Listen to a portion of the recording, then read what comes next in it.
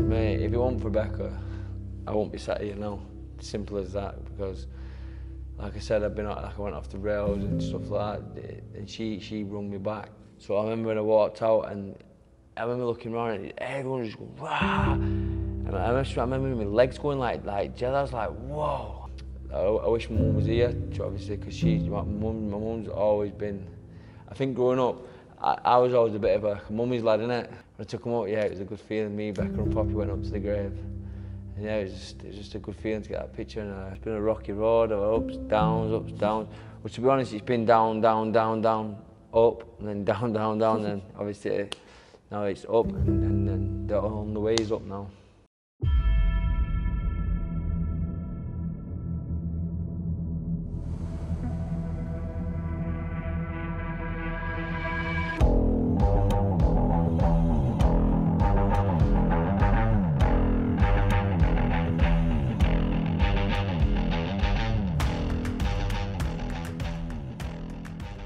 I want to go back like before your British title win, because I heard you say something in an interview about how like years and years ago you went off the rails.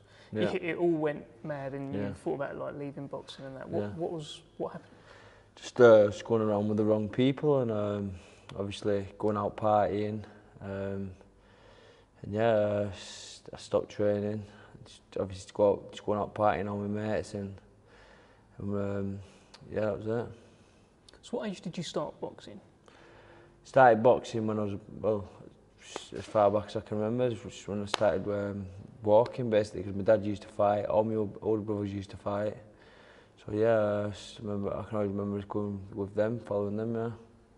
And then what happened? You came to Gallagher's gym, or what was well, the next? When I started boxing, I used to be at a gym in Oldham called Oldham Boys. That was my first amateur gym.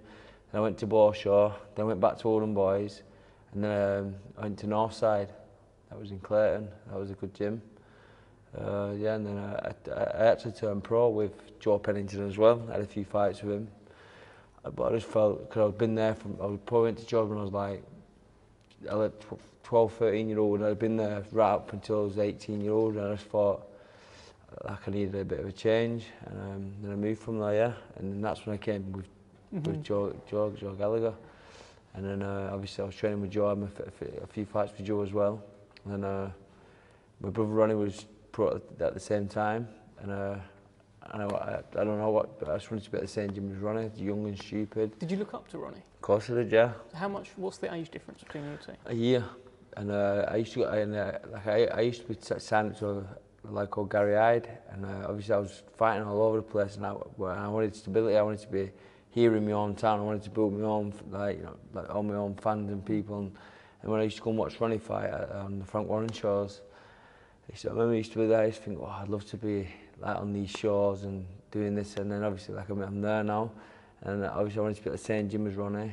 So that's why I moved and left Joe for no reason. Biggest mistake I ever made in boxing. Really? I always said that to my manager, Kevin, like, can you get me back with Joe? Because I messaged Joe myself a few times, and obviously at the time, when I wanted to come back, he had all the Smith brothers, and obviously had a stacked stable, and the gym was hammered. So Joe said, listen, the gym's too busy, and I just kept poking him and kept thinking, and obviously Kevin sorted it out for me, and then yeah, and I'm back here now. You're back here now, and it's like a new Mark Heffron. Yeah.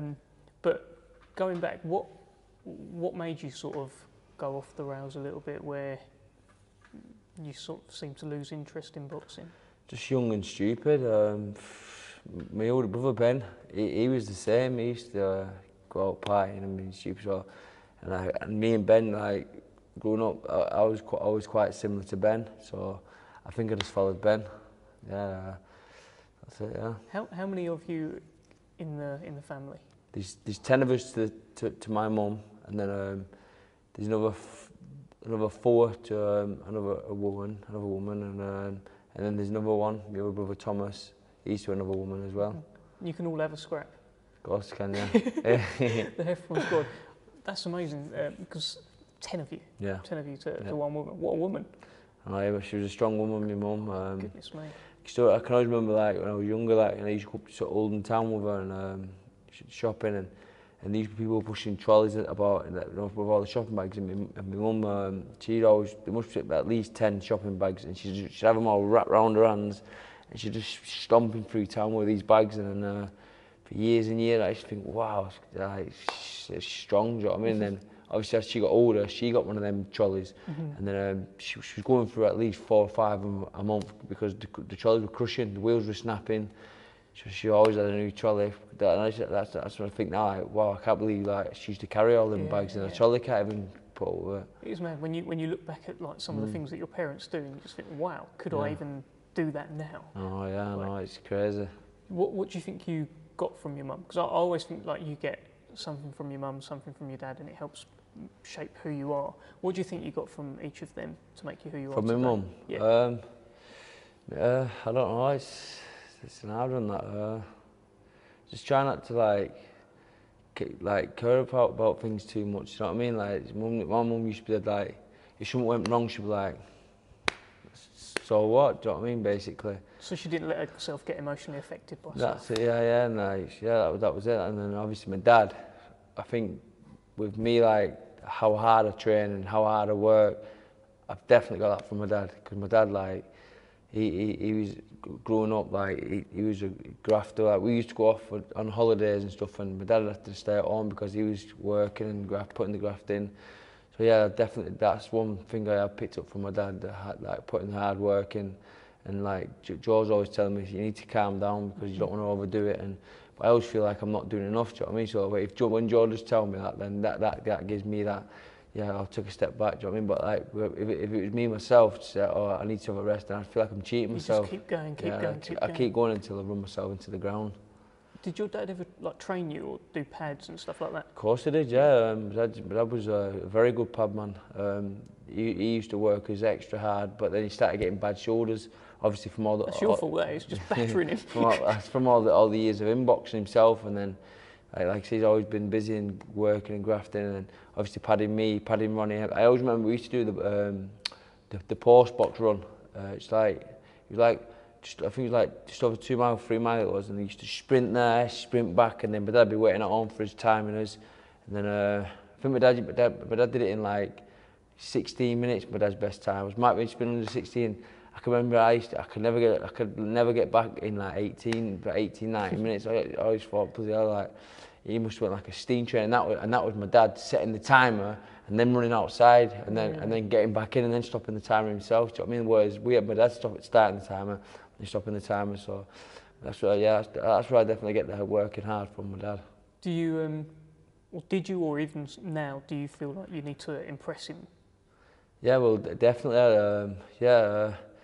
But winning the British title and the Commonwealth and the IBF, I feel like obviously I've been an idiot over the years and I've had my ups and downs, and I've caused my family a lot of stress over the years, and I feel like getting on the straight and narrow over the last 8 years, I feel like I've shown to my family now that I'm not an idiot anymore. And, do you know what I mean?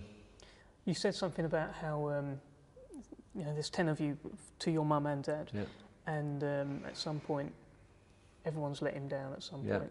But you winning that title was like, no, I'm here. I ain't letting you down. That's it. Like that. When I said that, like in my dad's like life, like he's been very successful, my dad, and obviously all my brothers and sisters and that we've never really, I don't know the word for that, like fulfilled. Do you know what I mean? And I just feel like me winning these titles, like I feel like I fulfilled it there for him. What did he say to you? Well, my dad's he's not really a massive talker, but obviously you never see my dad like smile on pictures. I've had many pictures with my dad, and I had a picture with him, and it's first time I've probably seen him smile like that, and it made me happy. Must have made you very proud, like you made him proud. You said you've had more downs than you've had ups in your career. Is this? How would you summarise what your career's been so far and where it's going? It's been a rocky road of ups, downs. Well, to be honest, it's been down, up, and then down, and obviously I've had this now where I won this the British title, Commonwealth and the IBF. Now it's up, and the only way is up now. The only way's up. Yeah. How do you reflect on that win over Lennox Clark? Let's talk about it. How did you feel? I can't even put it into words how I felt. It was just it didn't feel real. I was absolutely buzzing, and at the time I couldn't wait to get out the ring to get to my girlfriend Rebecca, because she's seen me cry many a times, been depressed, stressed, and you know, all the hard work I've put into boxing, and like I said, I've had so many downs, and I just wanted to get out the ring just to get to Rebecca, just to say we've done it. What did she say? She was buzzing. She was crying. Yeah, she was buzzing. What about the fight itself? Did it go to plan? Definitely. Like I said before to you, like we were on the pad with and she's got quick all the time, and then when Joe brings the pads in, that's when we've got the opponent, and that's when we work on game plan, and that's when it gets real. And obviously the game plan that Joe put into place for me, literally, during the fight, everything what Joe said Lennox was going to do, he did. And I remember being in the fight and I was thinking, wow. Do you know what I mean? Like everything I've been working, it's just going to play now. Do you know what I mean? It's like the Matrix. You see all of his moves. Yeah, well, you put any opponent to Joe and give Joe 10 minutes, and he'll put a game plan into place for you. Do you know what I mean? He's a very good trainer. How much of a difference has he actually made to you as a man? As a man, it's made a massive difference to me.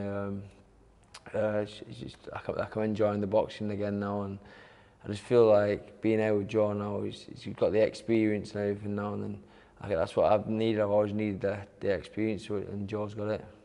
Is he sort of becoming, because he's everything, isn't he? He's like your trainer. Yeah. He can promote you as well. He's got a big platform. It, yeah. He's a manager as well. He's a bit of everything. Yeah. Is he sort of like an extra dad as well? That's it. Well, the thing with Joe, like as well, he always asking how are you? Are you okay?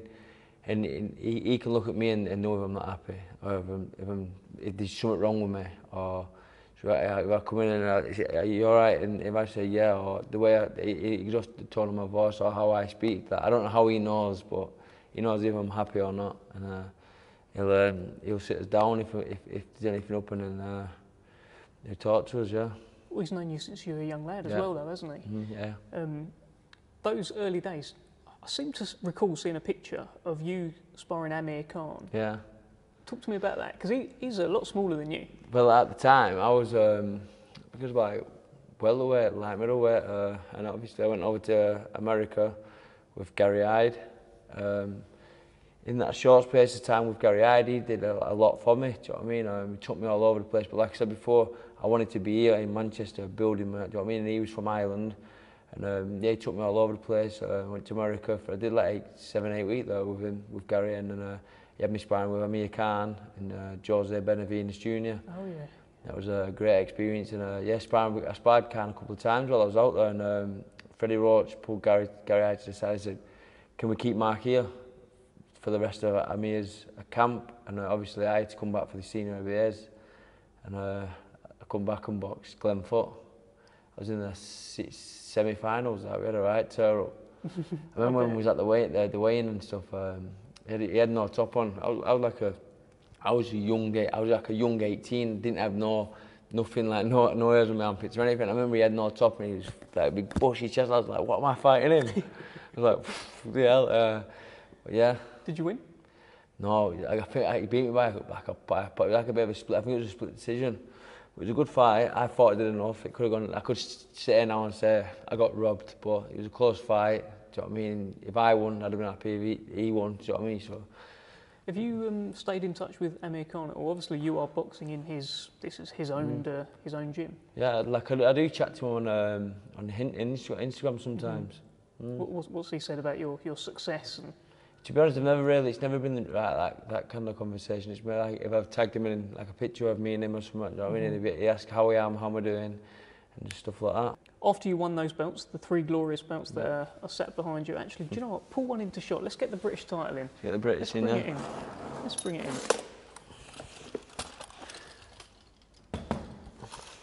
Talk to me, Mark, about what this belt means to you. It means the absolute world to me, mate. Obviously, my whole career from the start up until now, this is the belt that I've always wanted to win, and I think every British fighter in British boxing wants to hold this title and win this title. It's got some good names on it. It has, yeah. It's got some very good names on it. Is your name on it now? No, it's not yet, no. Okay. No. When do they put it on?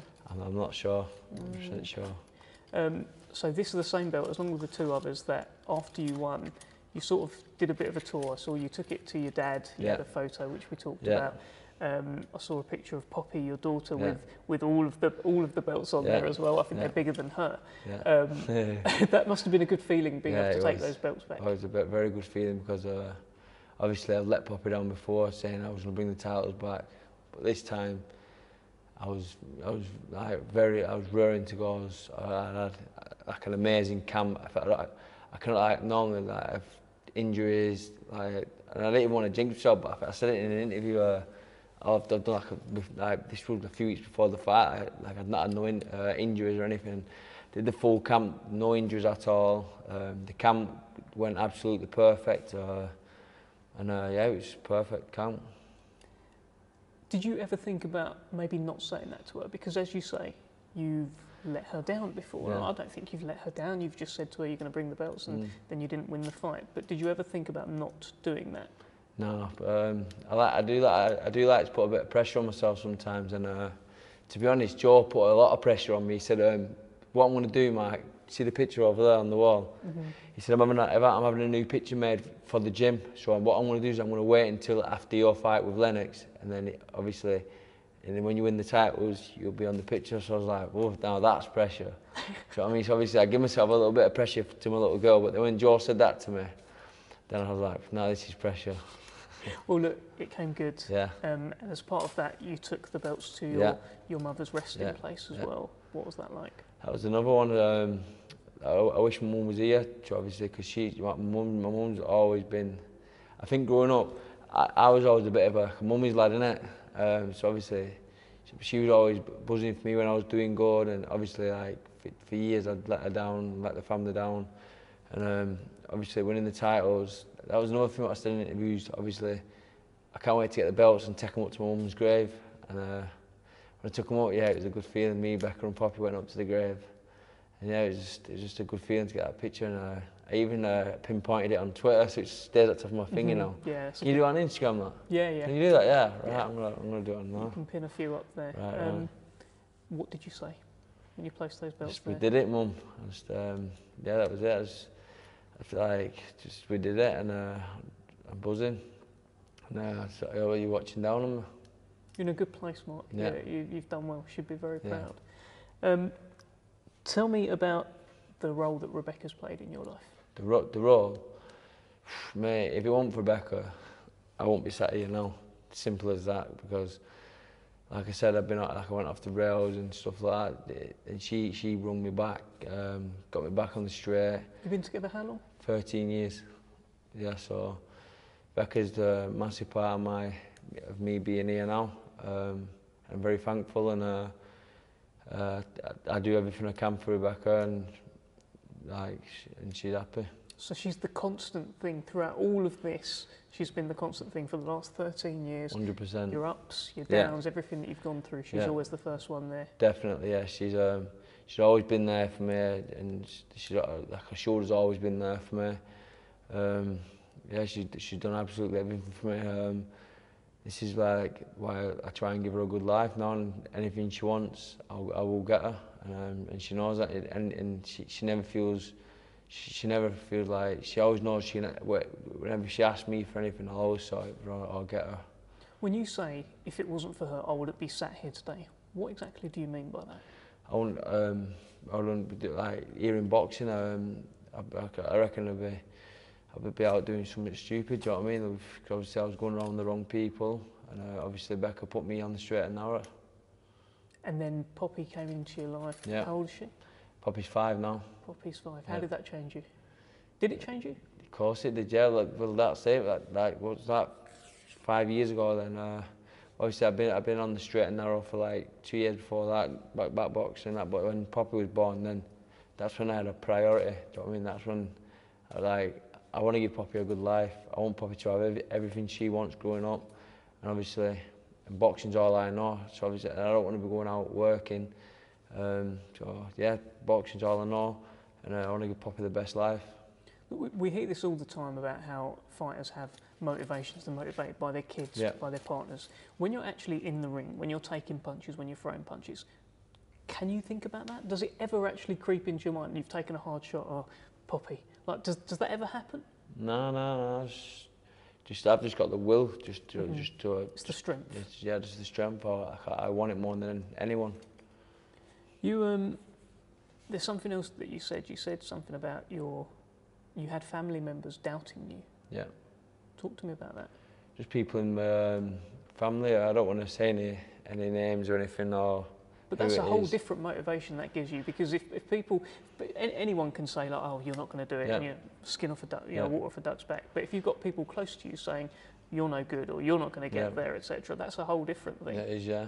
I have a lot of people messaging me, ringing me, or even when I see people in person, they'll say, oh, such a body was putting you down or slagging you off, or, do you know what I mean? So, but I don't know how anyone from my family can put me down and slag me off, because I work harder than anyone, do you know what I mean? I do everything right, I eat right, I have one Saturday meal a week, where like a Nando's, but like I do everything right, I train my hardest, I break my back, I train for injuries, so I don't know how, I think a lot of it's just jealousy, mate. How does it make you feel? To be honest, that it gives me a bit more drive, do you know what I mean, just to prove more wrong. It's a good thing to have. Well, look, your next fight, September 24th, Manchester Arena. It's a bit of a homecoming for you, isn't it? Have you thought about it? Because I was watching a clip when you fought at Manchester Arena against Liam Williams.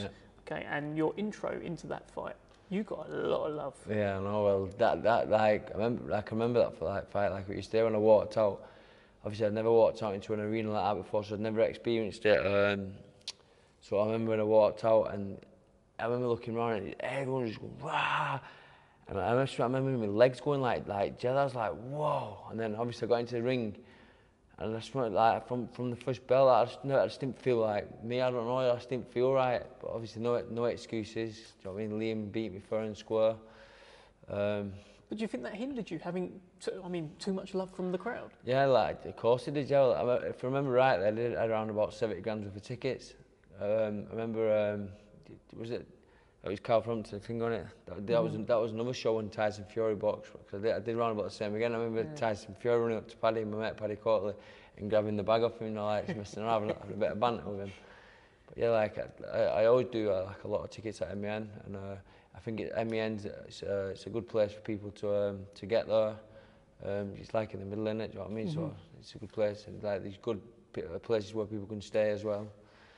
And stay overnight, So how are we going to make sure that doesn't happen this time? Because you're going to get a lot of love. Not only have you done all those tickets that you've done, but you've also got these glorious belts.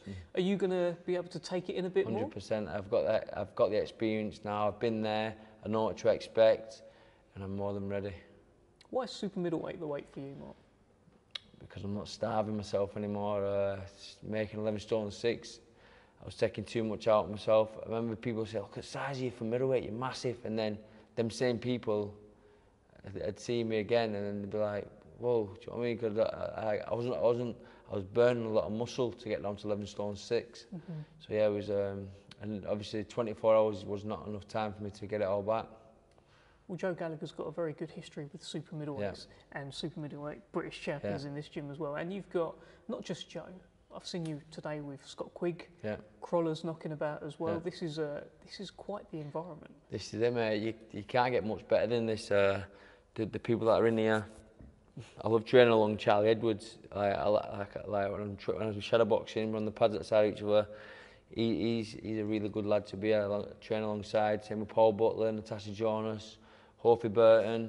Very experienced him. He's been in the game a long time. When I'm sparring, he helps me out all the time, Hofi. I think Hofi, when he finishes boxing, would be a very good trainer. So this is going to be like an 8-rounder, a kind of a welcome back, homecoming kind of fight. What kind of pressures does that bring? Is it kind of less? Would you prefer to have like a harder fight, or like, how are you seeing this? I'm easy, me. Like anyone who knows me knows that. Like whatever my team put to me, I'll go ahead with. So yeah, I'm looking forward to it. You've been sparring Marcus Morrison, who's Yep. got his own British title shot Yep. coming up. Seen him looking at your belt all day today. How do you see him getting on against your old foe, Denzel Bentley? I think obviously they're both good fighters. I think it's going to be a very good fight. I think early rounds, I think it's going to be a bit of a chess match, and then I think second half of the fight, it's going to warm up into a very good fight. Yeah. Do you think he's got a bit of an advantage, the fact that he's been sparring you and you've been, you know, you've done rounds? But to be honest, like, I wouldn't say it was very similar, but me and Denzel are quite similar. I box orthodox, I can switch southpaw, just like Denzel can. So obviously I sparred with Marcus now a few times, and just trying to replicate Denzel a bit, obviously from when Denzel boxed me. So yeah, I helped him out a bit. Yeah. How do you see the Joyce Parker fight playing out? I think that's going to be a very good fight.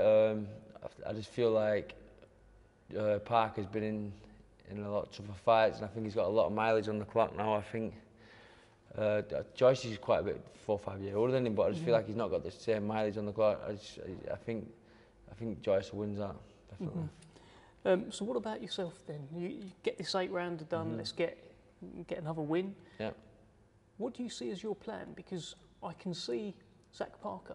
Yeah. He's in the Queensberry stable. Yeah. He looks like he's going to fight Demetrius Andrade. He's a lot bigger than Demetrius Andrade. Yeah. He may come away with the win. Could you see a future fight with Zach Parker in your... 100%, mate. Like I said before many times, I'm not in this boxing to swerve anyone or duck anyone, fight anyone. As long as my team's happy with it, and my manager Kevin, that's what I've got him on board for. He's very experienced, and he'll put me in the right direction. Do you rate him, Zach Parker? Zach, a very good fighter, yeah. Very good fighter, big, strong. He's quite similar to me. Can switch, hit, orthodox southpaw. I think it would make for a good fight. How do you think he gets on against Demetrius Andrade? I think he's too big for Demetrius Andrade. I think could get a late stoppage. Okay, and what about yourself? What can fans expect from Mark Heffron, his big homecoming, September 24th? An explosive performance. I just can't wait, and I'm looking forward to it. And I'd like to say a massive thank you to everyone that's coming down to support me. All right, we'll see you then. Thank you. Cheers, Mark. Nice one.